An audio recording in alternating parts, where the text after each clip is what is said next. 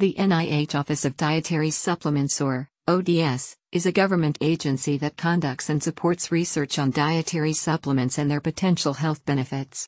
The office also provides information and educational resources about dietary supplements to the public, healthcare professionals, and researchers. The ODS was established in 1995 as a resource for information about dietary supplements and to help facilitate research on these products. It is part of the NIH, which is the United States Medical Research Agency and is part of the U.S. Department of Health and Human Services. The ODS conducts a number of activities to fulfill its mission, including 1. Funding research on dietary supplements and their potential health benefits. 2. Providing information and educational materials about dietary supplements to the public and healthcare professionals. 3. Working with other government agencies, such as the Food and Drug Administration, FDA, to regulate dietary supplements and ensure their safety. 4.